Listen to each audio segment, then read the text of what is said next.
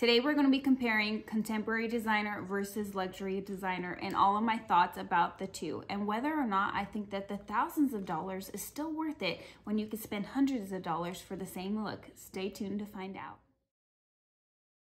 Hi guys, how are you? I hope that you are all doing well. If you're new here, my name is Melissa and I make videos on luxury, fashion, and beauty. If that is something that you are interested in, please hit that little subscribe button down below. I would love for you to be a part of our little growing family here. So today is all about the contemporary designer versus the luxury designer. I picked these two because they look very similar in my opinion. They are similar in size, they're similar in color, and they are similar in their puffiness and their little quilted pads on here. So we're going to talk about price point, we're going to talk about pros and cons, and then we're going to kind of have a little bit of a discussion on where I am with luxury designers. So first, let's go over our beautiful Tory Burch bag here. This is a Tory Burch soft convertible Fleming bag. She is very squishy and soft. She's leather all over.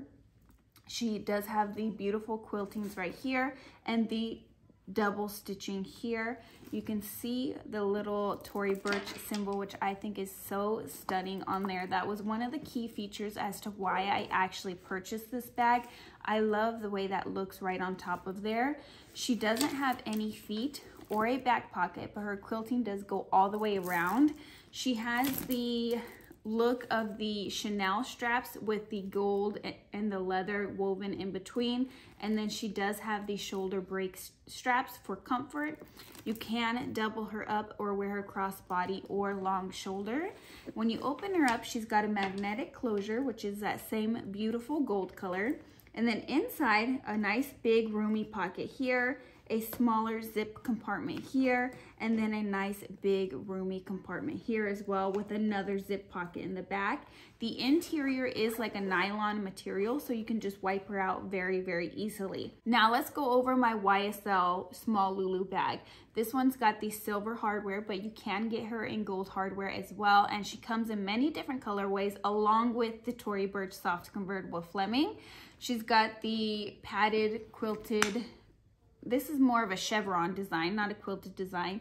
And then you open her up and she's got the magnetic closure with the silver hardware.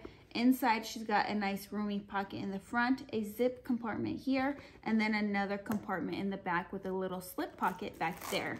She does have the same doubled up shoulder straps, and then a nice beautiful chain strap, no back pocket on her, and no feet as well. So now that you guys see the different, or you see the comparison, and you see that they're very, very similar bags, let's talk about price.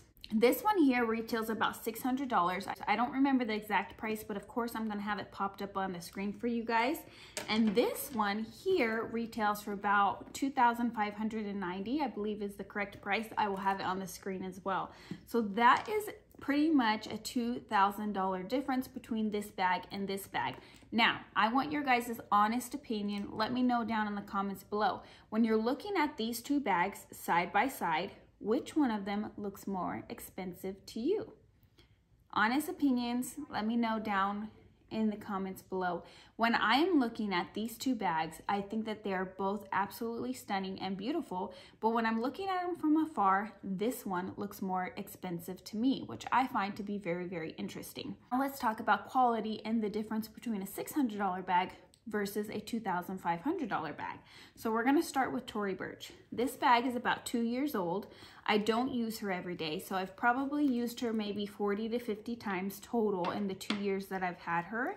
And she's got some peeling. So right here, let's see if you guys can see that.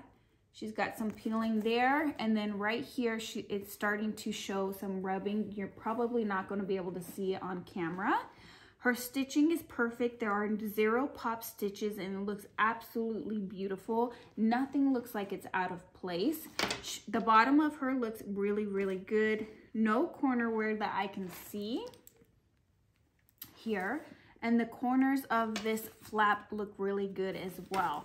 Now the chain does feel very lightweight. Maybe it's an aluminum or something like that. It doesn't even make like that clacking sound that most chains do, which is a pro and a con. It's nice that it's lightweight and it's light on your shoulder, but it doesn't feel quality. Same thing with this guy here. You can hear when I'm tapping on it, it doesn't sound like metal at all. And it does have scratches all over it. The chain does have some tarnish or some rubbing where the gold has rubbed off of it as well. So that's my overall wear and tear that has been on this bag. There's no wear and tear on the interior. It's still very clean and nice and neat and beautiful. Now let's talk about wear and tear on this bag. This bag is 4 years old. I bought this bag secondhand, so I'm not sure how much the previous owner used it, but it was in really great conditions when I got it. This bag has one little popped stitch right here. Hopefully you guys can see that. But other than that, it doesn't have any popped stitches anywhere. The hardware looks really good. There's very minimal scratching to it, but it does have a little bit of scratching on there. The hardware is substantial hardware. It's nice and weighty, but not heavy. It's just a nice, thick, weighted chain. The back looks really good. There's no corner wear as far as I can see. The interior's black, so I don't see anything wrong with the interior at all. And then, of course, the leather in here looks beautiful as well. So, and there's no scratching on this little guy either. The chain or the zipper is a very smooth zipper, and it's holding up beautifully. So this bag is twice the age of this bag. It's probably been used way more than this bag. I don't know for certain. But this bag is definitely showing a lot of wear and tear, as this one is not. So now let's talk about my overall thoughts on whether you should go contemporary designer or luxury designer. And unfortunately, I don't have a straight answer for you guys, but I do have some tidbits that I feel like might help you. Let's say that you are the type of person that likes to go out and purchase a new bag every 3 to 6 months, and you like to switch out your bags quite often. I feel like contemporary designer bags are for you. They're at an affordable price point for the most part. Some of them do go up to almost $1,000 these days, but $600 every 6 months, let's just say that's about $100 a month that you're putting aside for your bag. And it's not going to last super long. So switching your bag out every 6 months, maybe 8 months, maybe 1 year, somewhere around that timeline is perfect for contemporary designers when you're using the bag every day. Now, if you're not using the bag every day, then of course it's going to last you much longer than that. If you are the type of person that likes to buy one bag to last you a year or 2 years or 3 years, luxury designer is for you. You can buy a luxury bag that matches almost all of your wardrobe, wear it every single day, and get very minimal wear and tear. It's going to look brand new a year later. In most cases, not all cases, of course, there's different quality issues, and that's where you need to do your research. But when you spend $2,500, let's say, on a bag every 3 years, that is about the same cost as spending $600 on this bag every 6 months. So you have to figure out what works best for you. Now, there is a third party person that I am talking about, and that is me, and that is probably you. Maybe you love luxury. Maybe collecting luxury is your thing. That's what you enjoy spending your money on.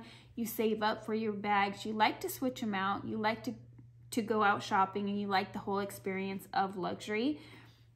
My question is for you, are you still feeling that way with the price of inflation? I have to be honest, I am on the struggle bus with whether or not luxury is worth it for me or not. I'm at the point where I'm definitely going to slow down on my luxury purchase. I've been looking more into contemporary designers. I actually have a Pauline bag on my wish list and a Tory Burch bag on my wish list. But designer bags are reaching close to the $3,000 mark minimum. I don't know if I'm comfortable with that. So I have a deal that I have made with myself, and hopefully I can stick to it. I'm going to try my very best in 2023 to only buy 2 luxury bags that year. Just 2. That's it. No more. That's going to force me to put a lot of thought into my purchase. It's going to force me to go and try on several bags, and it's going to force me to really, really think it through. I think that by doing this, not only is it going to make it more fun, more exciting. I'm not over consuming, but I'm still able to go try on my luxury bags. I'm still able to have that luxury bag experience. I'm still able to add a couple new luxury bags to my collection, and maybe a couple of contemporary designer bags as well. This is just for luxury designers. So for luxury designers, 2 bags. Contemporary designers, I am open. But that's what I think I'm going to do for 2023. Let me know down below. Do you guys have any goals for 2023 when it comes to your luxury collection? Mine is definitely to dwindle down, to not overconsume, and to think my purchases through. Now that we have gone over the contemporary designer versus the luxury designer, let me know your thoughts. Do you guys think that contemporary designer is the way to go, or are you still on the luxury designer bus? I am definitely in between. Literally in between. I'm such a dork. But the contemporary designer and the luxury designer, I like them both, and I do feel like 2023 is going to be a good mix of both in my collection. Thank you guys so much for spending your time with me and letting me know your thoughts. Before you run off, I'm going to have a video linked here for you and a video linked here for you to check out next. Bye guys.